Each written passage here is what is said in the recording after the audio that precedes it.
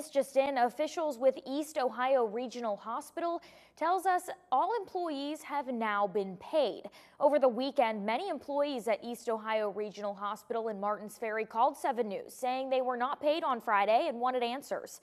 Administrator and Chief Operating Officer at EORH, Bernie Albertini, issued a statement saying the issue stemmed from Unified Bank.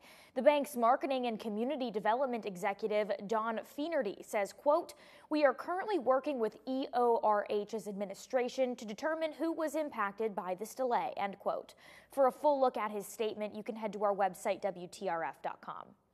And another story we're following.